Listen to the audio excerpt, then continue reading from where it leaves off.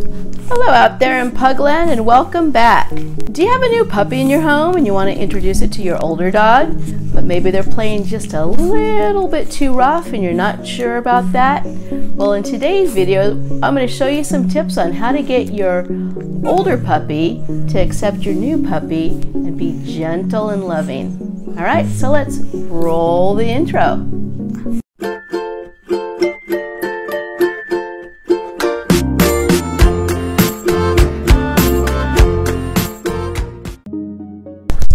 Okay, so I have Gaga and I have this cute little baby boy, and I'm going to demonstrate what I do to help these puppies learn to play nicely. Obviously, we have a huge size difference.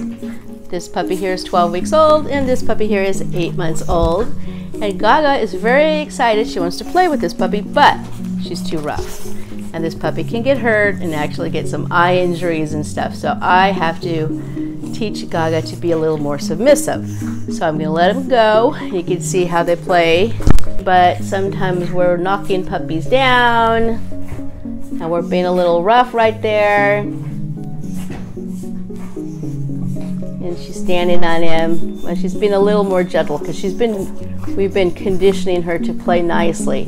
But yeah, she's been a little rough, only because she is so much bigger than him, she dominates him. Come here. And of course, when they get like that, they don't always listen. So here's what I do. When you see this and it starts to worry, you know, see, she's been conditioned a lot, so she's learning. So what I do is when they're being rough, I will actually take the dog, the older dog, put him on their back. They don't always like this, and then I'll hold them down and I'll let the puppy do what the puppy wants within reason, because you don't want it to hurt. See, now she doesn't like this, she's fighting me, but she needs to be still, letting the little puppy be on top, because this says in the dog world, I am dominant, you are submissive. Now what I want you to see is Gaga doesn't like this. She doesn't want to be on back. She's an alpha bitch. She doesn't like this at all, but she needs this because I don't want any fighting in my pack later on. See how she's looking away? She's not happy about this. You need to protect your adult dog's eyes too. But you just let the puppy be there and give kisses. Be still. Be still. And to make sure that he's not going to hurt her face. And then when she relaxes completely, I'll let her up. Good girl. Good girl. What a good girl. You did a good puppy. Now be nice to the baby. Play nice. Good. See, she has to learn to be more respectful for the puppy and be gentle. The other thing is, you know, if you bring the adult dog into you, what is going to happen? Sometimes the adult dog says, this is my space, I don't want to share my grandma, my mama with you. And you might get some like that, right? She is learning already, so she's been conditioned to be good and let the puppy play.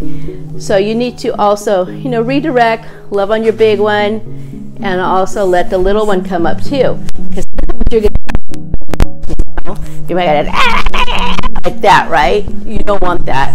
But it does happen until you learn to correct it. Now, if she was to go like that, stop it, nah, right? And this is why you got this extra flesh, nah.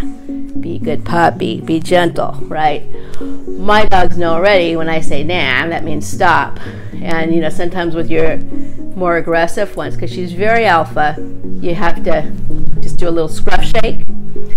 So that tells them that you are alpha. Your pugs aren't alpha. The adult human should be the alpha. And the puppies are supposed to know that when they leave my house. But right now, I can put them together. There's no problem. There's no arguing. But if you're having that problem, then you're going to correct. If it's your puppy, you just redirect your puppy, correct your puppy too.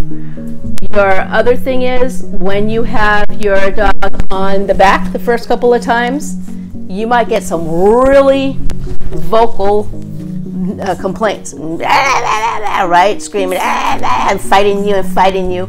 You're going to, again, do the scruff shake. Nah, stop it, knock it off.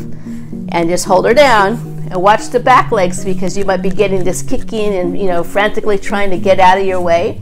Especially if you have a real strong alpha willed puppy, you know, that's going to happen. But she's not being tortured. She's not dying here. He's being very gentle. He just wants to play, and he wants to smell her. And you know, when your dog's on the back, after the little puppy is able to smell, they say, "Good girl, good girl," to your adult, so that your adult knows that that's exactly the behavior that you wanted. All right? So I hope that helps you. If you have any questions, give me a holler. But yeah, it'll work out. It takes time. All right? They will learn to be realizing these are not living squeak toys. I gotta keep that. Okay, well that concludes today's video. I hope that you enjoyed it. I hope you learned some valuable tips for helping your puppies, your younger puppies and your older puppies play together nicely.